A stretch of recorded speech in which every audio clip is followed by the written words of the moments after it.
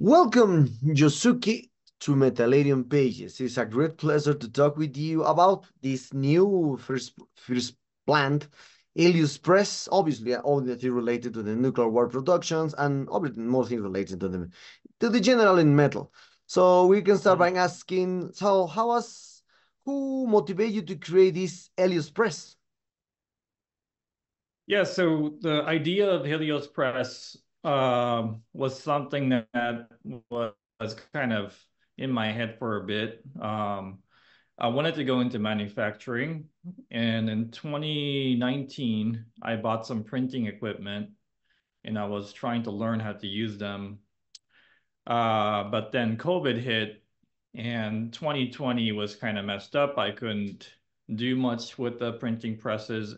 And then as a family, we decided to move out of California, which meant that I had to get rid of the printing equipment since they were so big and bulky. There was no way to easily move them. So, I spent the last 2 years in Texas, kind of readjusting to the new state. And in the meantime, this idea of having some sort of a manufacturing connection to this business was always in my head.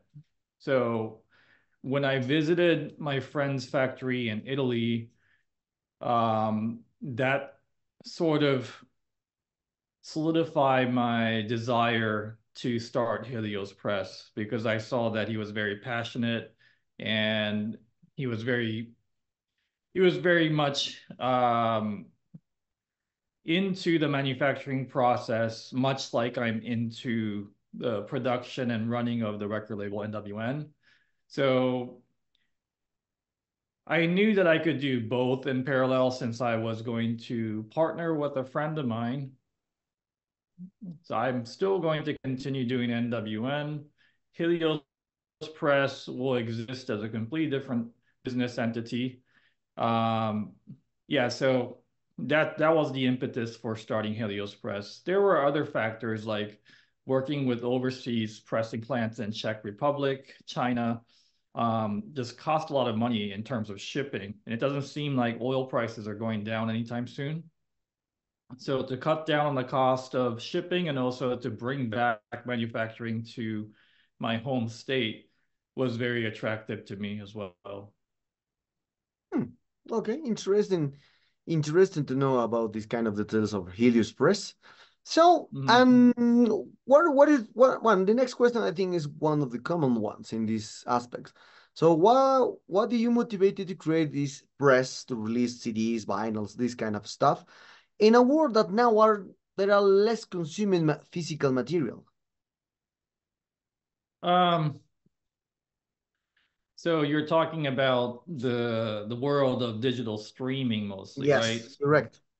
Yeah, I don't really see it competing so much with physical media per se. Maybe compact discs because they're digital and it doesn't have the same level of artistic value as 12-inch vinyl records do.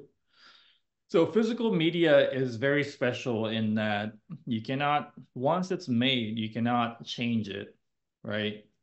With digital media that's on the internet, companies can come in and remove songs. Companies can also say that you cannot stream that album because of this or that.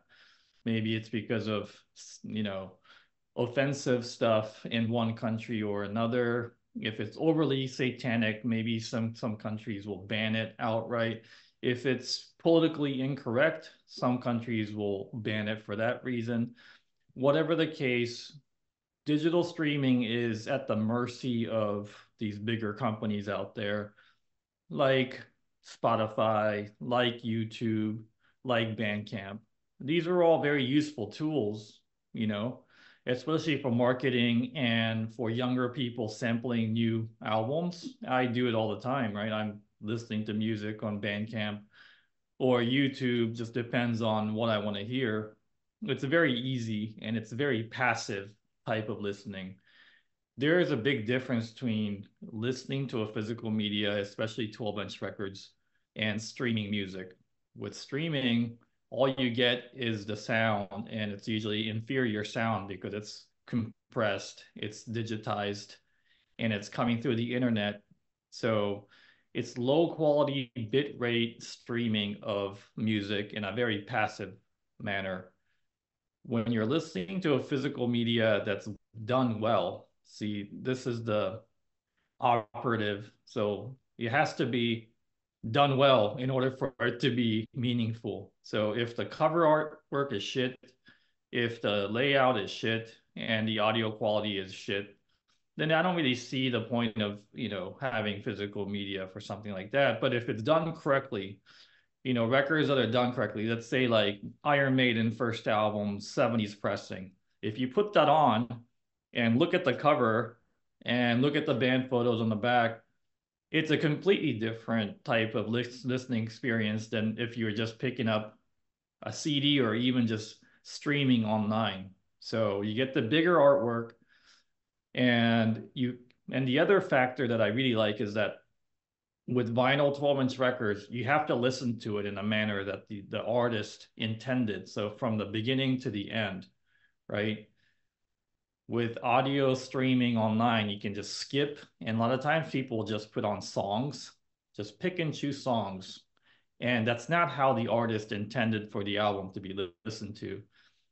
I'm all about respecting the artist and respecting how the format should be treated. So if an album has to be, 30 minutes, 50 minutes per side, then most likely the artist, if they're good, sort of mapped out how the songs will be played. And they often put a very strong song at the very beginning of each side, and then a very strong song at the end of side B. This is usually the case, and it's not always the case, but that's how usually it's written. For example, Blasphemy's Fallen Angel Doom starts on side B with the song Ritual, which is one of their strongest songs. In fact, when they play live now, they always end their sets with Ritual because it's such a great song. It's so iconic to them. But they put it on the beginning of side B, and my theory is that they did that because they wanted to come in very strong and basically punching on side B at the very beginning. So all of these things are very much thought through by the artists, musicians. And I think it's important that we honor how the albums should be listened to, not to skip over from one digital file to the other, right? So that's my long-winded take on why physical media is better. I mean, so in summary, is because it forces you to listen to something as intended by the artist. The other is it's a complete package from the visual art to the audio art to the written art. The lyrics are basically written art. So if the lyrics are included, then you can sit there, look at the lyrics or read the lyrics, look at the cover, and listen to the album all at the same time. I mean, you could make the argument maybe, you know, you could do this online as well. If you can go to the metal archives and just bring up the album cover, and they usually have lyrics there as well, but it's not exactly the same. And also going back to digital files and digital censorship, there could come a time when, certain governments say all satanic or anything dark or anything related to death is gone off the internet in this country. And it's not far-fetched, like Canada is cracking down on certain type of language use online. You cannot post anything in social media, for example, if you're in Canada, about any sort of news. So it's the online censorship is here to stay. Um, so I think for everyone's sake, especially in extreme metal, we're dealing with topics of death and destruction and occult and Satanism and gore and anything that's kind of deviant, right? This is a cathartic type of musical experience. So I do believe that censorship will probably come knocking on the metal's door again, just like it did in the late 80s and 90s in the US. it will probably happen again. So it's best to just put it on Hello? Not here. so that so Okay, you yeah. So frozen. that's my long-winded. Yeah. Okay, you frozen the last time. Well, I will cut off this last part. Hmm. So no, talking about now about your background in this case, because you came as well as I saw in your hoodie, you came from the extreme metal bands like Beherit, you mentioned our Blasphemy, this kind of stuff, and also now Helios Press is a vinyl press plant, but what will be the major focus of production of your Helios Press? It will be only metal or extreme metal, or will you have other sources away from metal? Because this is a different business that I'm a metalhead, and this Helios Press is another kind of business. Hmm. Yeah, so it's a completely separate business from Nuclear War Now. So we will obviously my reach is only to the metal fans, right? Most people that know me, they just know me because of metal. So initially, I will do my marketing to the metal people, like I'm doing right now with the fundraiser for Helios. And by the way, the fundraiser starts March 1st, and it's going to be through our website, nwnprod.com. So initially, it'll be marketed to the metal community, but the plan with Helios Press is to not be so metal centric. We will branch out to anything. We will press for anyone. And to repeat myself, we're not here to censor, right? We are here to archive art. So we will press anything that you bring to us. It doesn't matter if it's rap music, it could be spoken word, poetry, comedy. It could be, I don't know, R&B, gospel music, Christian music.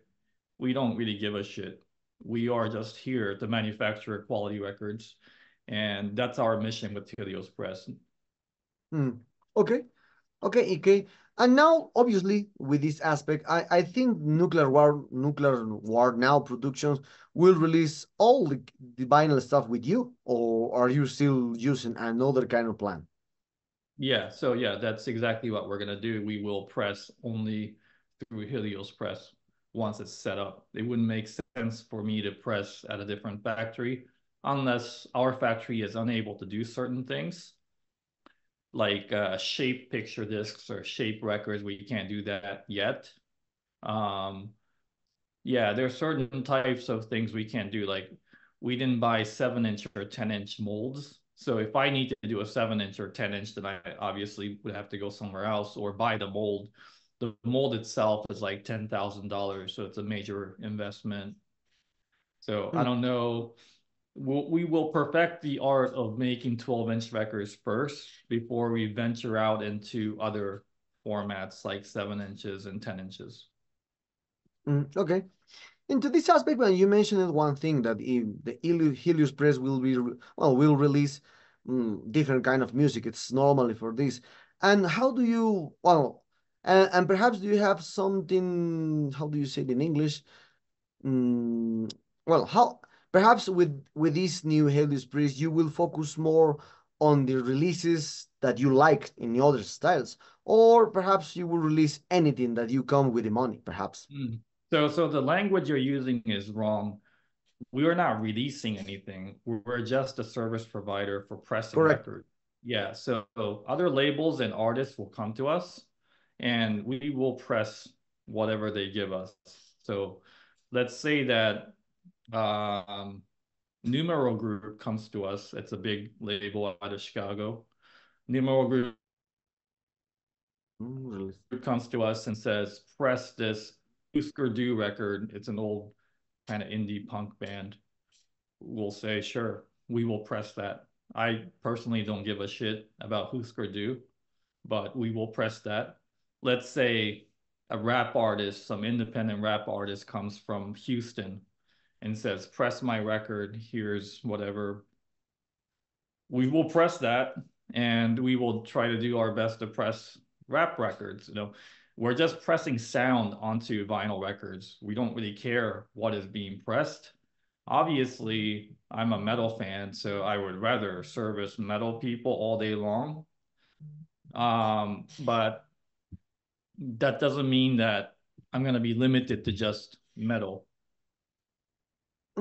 Okay. Well, you mentioned me about the at the in March 1st, you will release a Kickstarter campaign for the Helios Press. So, what kind of promotion will you prepare for this racing campaign? What kind of deals with the new labels, with the new music, etc., etc., to press the Yeah. music? Yeah, so first of all, we're not doing Kickstarter. That was an initial idea, but we abandoned Kickstarter because I already have an audience of 50,000 people. So I don't really need Kickstarter. Kickstarter is for people who have no one, right? They're just doing something and they have no audience. So Kickstarter comes with a built-in audience that are interested in funding different projects. But my audience is already there because I've been in business for 24 years and I have social media presence. So, I can just market directly to my audience, which is what I'm doing now. We will run the Kickstarter like campaign, so fundraiser campaign through our website. And basically, the way that Kickstarter works is you just have a bunch of products and services as pre-orders, right? So you can have a record and it just says if you back this campaign, you get this record in 6 to 7 months or something. That's essentially what Kickstarter does. It's just like an e-commerce site that takes long-term pre-orders. So I can easily do that myself. I already have an online shop, so we're starting to build a fundraiser page within the shop, and we will have very limited custom type of records. So we're doing one for Blasphemy, um, and these are all going to come with metal covers. We're doing one for Conqueror. We're doing one for Sabbath from Japan, one for Goat Lord, and then we will do another one for Departure Chandelier. So all 5 records will be done in a similar fashion: sheet metal cover, silk screened, yellow and black marble, sunburst, solar flare colored vinyl. Each copy will come hand numbered and basically dedicated to the person who supports us. So it will have that person's name. Um, in addition, it will have an insert with all the backers' names in it. So, I like to say that everyone's names will be attached to the record. So there's no way to really sell that record. Otherwise, you'll look like a poser.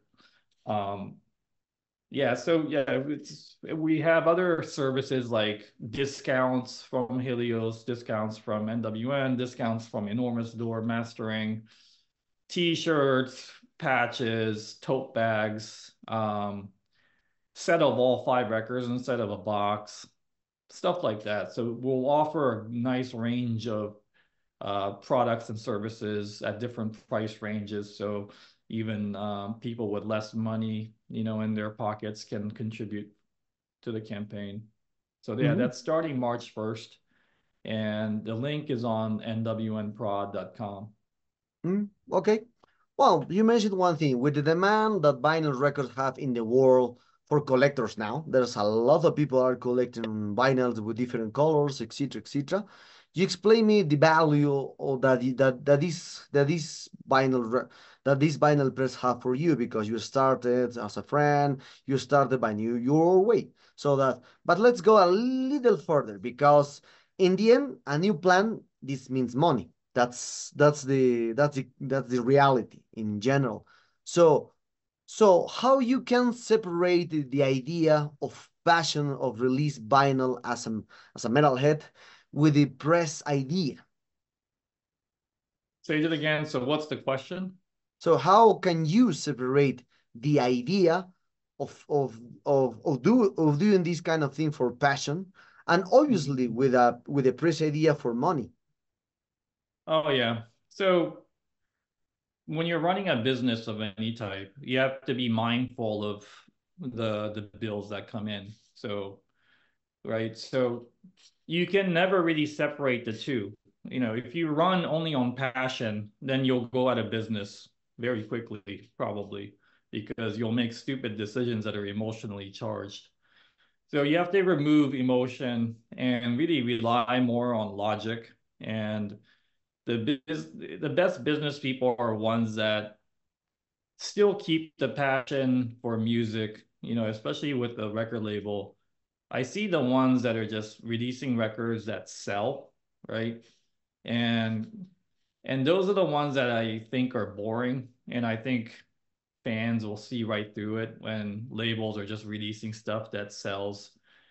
You know, the more commercial the label, the more boring it becomes to people in the underground, especially. So there is a fine balance between running a business and making sure that the bills are paid and making sure that your employees are paid, making sure that the bands are paid versus releasing what you think will sell and how many to press. So I guess the latter is what matters the most when you're running a business because if you overpress, right? So if you press like 1,000 copies when you only need 250, then you're spending more initially.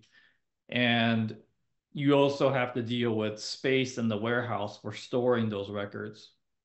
So those things are kind of two things that you have to juggle, cash in, cash out, and how to balance your musical taste versus the business reality of having to sell those physical media. Because just because you like the band doesn't mean that other people will buy the record, Hmm.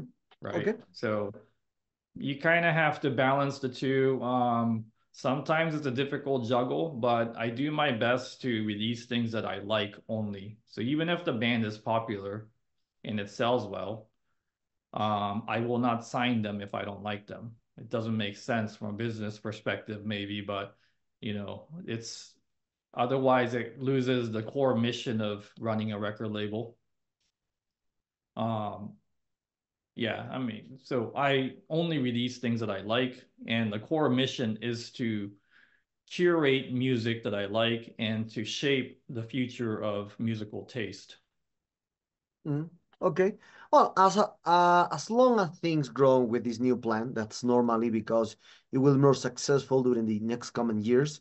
And for this aspect, if someone because in correct me if I'm wrong because when I see the press note or the press release for this Helios press, the press release said that you are only focused on vinyl and this kind of thing, but as I mentioned, if the Helios press continue grow, if some label, if some band ask you about to release on CD tape, are you available to release on those formats too?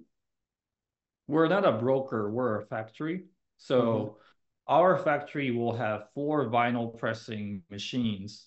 We did not buy any CD duplicating machines or tape duplicating machines.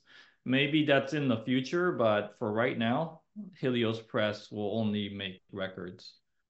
And if customers come to us asking for other formats, I have plenty of friends in the industry, so I can just say, if you want CDs and tapes, just go to A to Z Media. Or if you want, tapes made in Canada, then you go to duplicate.ca. Or if you're in Europe, then you go to Brutalica, whatever their website is. But yeah, so there are many options for people to make tapes and CDs. I don't see that as a bottleneck. It's never been something that takes a very long time to mass produce. Records, on the other hand, we had lots of issues during the pandemic, and it's a lot bigger and heavier. So the cost of moving goods, 1,000 records costs anywhere from $1,000 to $2,000 to move from Europe to the US. That's excluding taxes. So you could be looking at spending over $2,000 in just shipping from Europe. So when you consider those numbers, it makes more sense to just bring the manufacturing back to where you're located. So our primary focus is to serve globally, but I think naturally we'll just end up serving mostly Americans, or North Americans, I should say. So Mexicans as well, and Canadians. Okay, okay, interesting date. Interesting things to know. So we're very close to enter this interview, Yosuke. And for this aspect, well, what are the future plans for Helios Press? You mentioned about the campaign in March, and perhaps you will do more campaigns in the next coming months. Who knows? What kind of plans do you have in general for Helios Press? So yeah, the fundraiser campaign is to raise money for the infrastructure of Helios. We already have the building and the machinery. So we'll need to get a boiler and a chiller system, and those are not cheap. We're looking at maybe $300,000 that we have to raise for that because there's a lot of engineering you have to do, all the piping, electrical work. So the boiler and chiller by themselves are probably about $70,000. So, $140,000 or $150,000 just for the machinery, just for the boiler and chiller. And then another $150,000 probably for the infrastructure. So all the piping, engineering, and electrical work. And then you also have to make a room for the boiler, which costs money. You also have to make a room for the chiller. So it's not a cheap project. And on top of that, we also have to do all kinds of other little things like renovating the bathroom, renovating the office, getting pallet racks, um, forklift, basic needs of running a warehouse. So yeah, we still have ways to go, and we're trying to raise money in many different ways, not just by doing fundraiser, but we will do a gig. And well, actually, that's part of the fundraiser, but we might take out a loan as well. So we're basically pulling every lever possible to get this thing off the ground as soon as possible. The target is end of the year, but maybe we'll go into 2025. Who knows? But no matter what, it will happen. And I'm very thankful that I have the support of the metal underground. And I've been talking to some people in the experimental noise scene as well and punk scene. And it seems like everyone is very excited that, you know, somebody from the scene is doing something about it, because most of these factories are owned by big companies. There aren't too many metalheads involved in manufacturing of vinyl records. The only factory that I know of in the US that's owned by somebody from the underground is Cascade, and that's from TKO. They're doing a great job as well, but I think they're also kind of maxed out in terms of capacity. So the more factories that are created, especially factories that are focused on supporting independent music of every genre, um, I think that is the final goal of Helios. We want to support the underground of every genre. Okay. And one of the last questions, how do you see the future of the CD, vinyl, and tape plants in 10 years? Because music in general has undergone many changes and how to listen music, how to listen now and now. Also, Mhm. and even now, the people reach, as you mentioned, the digital platforms. So many things change as you are creating this new enterprise in these aspects. So, how do you see the future of this business in 10, 20 years? Well, I think it depends on where you're located because people consume music and art in different ways. Where are you sitting right now? Which Well, country are you? I am Peru, but usually the website is in Mexico, Colombia, and Peru. Okay. So yeah, I guess that's why I see the Hades logo in the background there. Yeah. I've worked with Hades before. Um, so Yeah, I mean, it just depends, right? Because there are a lot of different factors, socioeconomic factors. So let's say that people in the US, the younger generation is so used to listening to digital streaming. But I see this also changing because with digital streaming, it's kind of a passive way of listening to music and they have nothing to hold.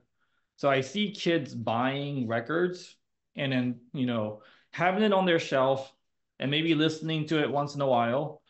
But they're taking pictures with their records, posting it on social media. I see a lot of this happening, which is okay by me. And as long as they're buying the physical media, that's fine by me. But I'm guessing that they're buying the physical media, but listening more to digital streaming. I could be totally wrong, but I get that feeling from younger people. Now, in terms of physical media, going away, I don't think it's gonna go away in the metal scene or punk scene or noise scene because it plays such a key role in the identity of the metalhead. You know, as a metalhead, we have metal shirts and we have metal CDs and records. That's kind of how we identify ourselves.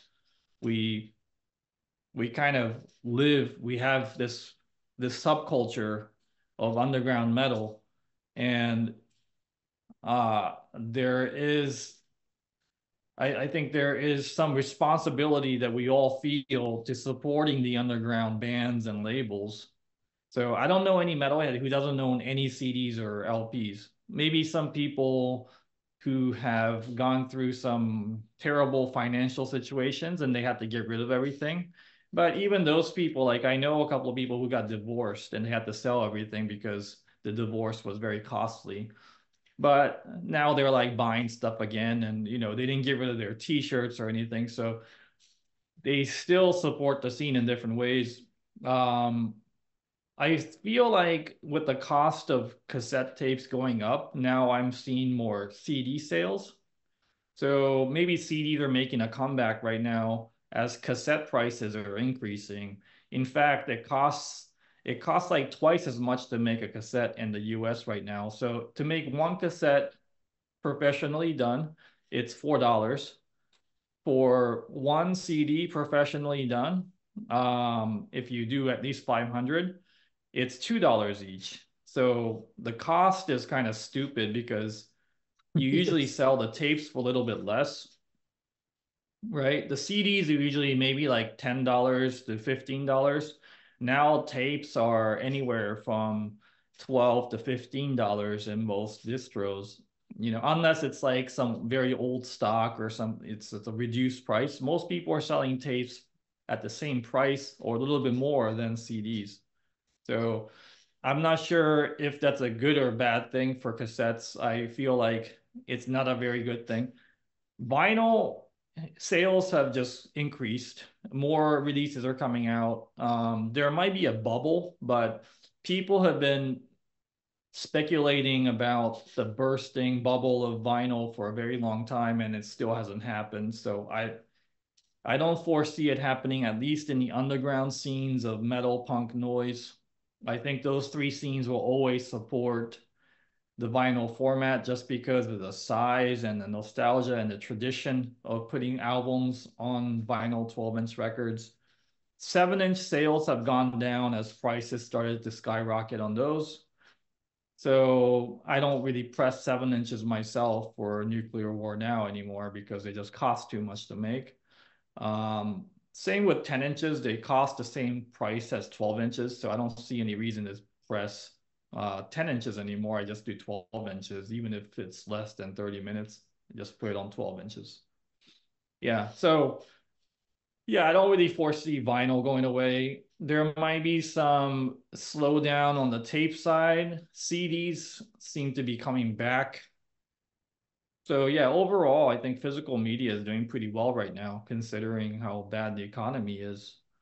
I mean, I don't know how the economy is in Peru, but in the US, we were experiencing terrible inflation and high interest rates and um, I think the job numbers are not very good either. So it seems like we're in a bad recession right now, but young people are still coming into the shop and buying records. So, I think art and music is one of the last things that people will cut out of their lives, even if they're poor, Hmm. right? Because what else is there to live for if you can't go to shows or buy CDs and buy vinyl? Those are not that expensive at the end of the day. If you have $20 and I mean, at least in the US, if you want to go see a movie, it's at least $15 now. So records are maybe like $20 or $25. So it's not much more to buy a record than to go see a movie, which is like a one-time experience. And if you buy popcorn or if you buy candy on top of that, then you end up spending like $25 anyway.